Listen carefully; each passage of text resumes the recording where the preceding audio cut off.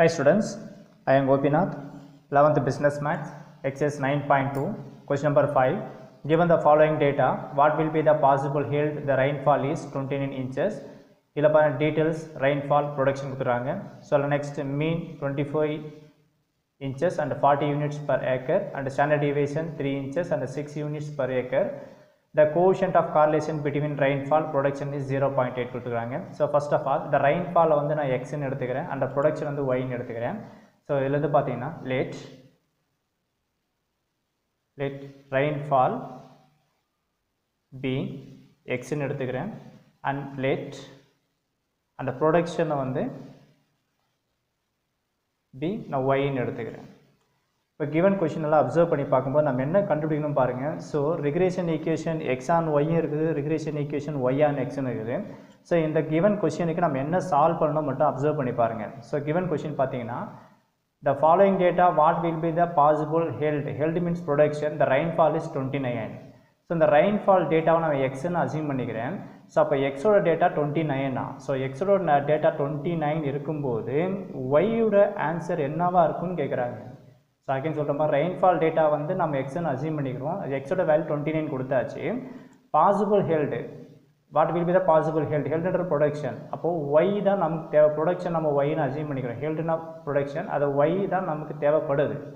So அப்போ therefore இதுலேருந்து பார்த்தீங்கன்னா இந்த ரெக்ரேஷன் ஈக்குவேஷன் நம்ம ஒய் ஆன் எக்ஸ்ன்னு கண்டுபிடிக்கணும். So Y on X equation கண்டுபிடிக்கும் போது தான் என்ன பண்ணால் அந்த ஒய் ஈக்குவேஷன் வரும், அதில் எக்ஸ் வேல்யூ சப்ஸ்டிட் பண்ண ஆன்சர் கிடச்சிடும். ஸோ அப்போ தேர்ஃபோர் பார்த்தீங்கன்னா நமக்கு ஈக்குவேஷன் தெரியும். இந்த regression equation Y on X அதோட ஈக்குவேஷன் எழுதுகிறோம் பாருங்கள். ஸோ இந்த இடத்துல so regression equation Y on X so அதோட ஃபார்முலா தெரியும். That is a formula is Y minus Y bar equal to இந்த இடத்துல PYX into X minus X பார்னு கிடைக்கும். இப்போ பார்த்தீங்கன்னா கிவன் கொஸ்டின்லேருந்து டேட்டா என்னென்ன கொடுத்துருவாங்க பாருங்கள்.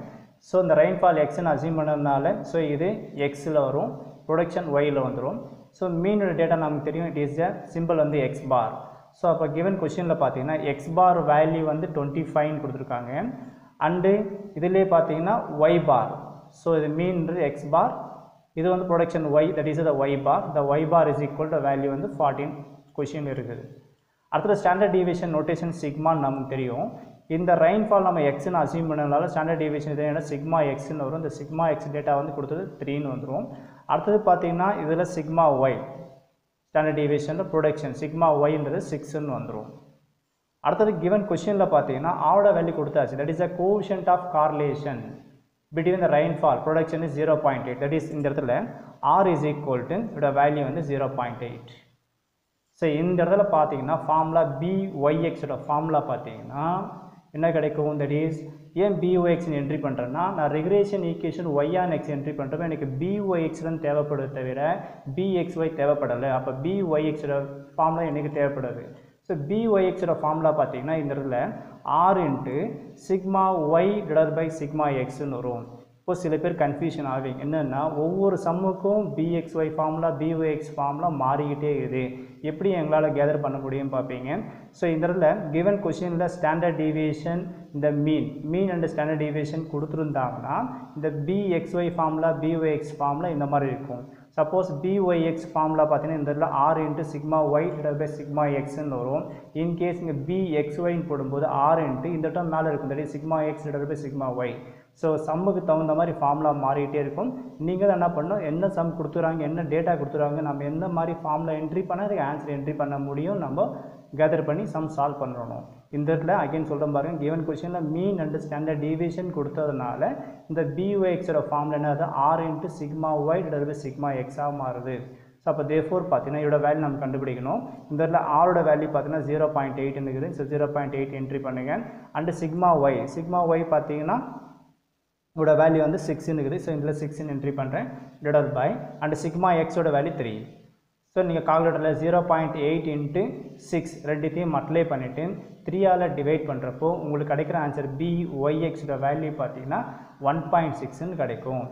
ஸோ இதை எடுத்தும் போய்ட்டு என்ன பண்ண போகிறீங்கன்னா இந்த ரெக்ரேஷன் ஈக்குவேஷனில் என்ட்ரி பண்ணும்போது நமக்கு ஆன்சர் கிடச்சிருக்கும்.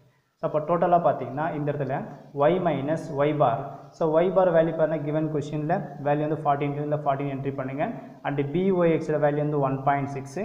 into x minus x bar value 25. Next is the 1.6 all multiply பண்ணுங்க, that is y minus 40 equal to 1.6 into x, 1.6 into 25 multiply பண்ணுறப்போ உங்களுக்கு என்ன கிடைக்குன்னா 14 கிடைக்கும், minus 14 வரும். ஸோ நமக்கு y ஓட ஈக்குவேஷன் தேவைப்படுறதுனால இந்த minus 40 வெளியே ரிமூவ் பண்ணுங்க. வெளியே ரிமூவ் பண்ணுறப்போ y is equal to 1.6x minus 40, இந்த minus 40 வெளியே போது plus 40 மாறும். ஸோ டோட்டலாக minus 40 plus 40 கேன்சல் ஆகிடும். கடைசியில் பார்த்தீங்கன்னா y is equal to 1.6xன்னு கிடைக்குது. இது regression equation y on x ஓட ஆன்சர் இது. பட் அவங்க கேட்குற கொஷினில் பார்த்தீங்கன்னா ஸ்டார்டிங்கில் என்ன இருந்தது, x is equal to 29னா white answer என்னன்னு கேட்குறாங்க. இப்போ என்ன பண்ண போகிறீங்கன்னா இந்த இடத்துல எக்ஸுக்கு வேல்யூ 29 கொடுத்தீங்கன்னா ஒய்ட் ஆன்சர் வந்துட போகுது. ஸோ தேர்ஃபோர் இதில் x is equal to 29 entry பண்ணுறேன். So x is equal to 29 entry பண்ணுறப்போ y ஆன்சர் வரும் பார்த்தீங்கன்னா y is equal to 1.6, எக்ஸோட வேல்யூ 29. இது ரெண்டுத்தையும் நீங்கள் மல்டிப்ளை பண்ணுங்கள். ஸோ மல்டிப்ளை பண்ணுறப்போ உங்களுக்கு கிடைக்கிற ஆன்சர் பார்த்தீங்கன்னா 46.4ன்னு வரும்.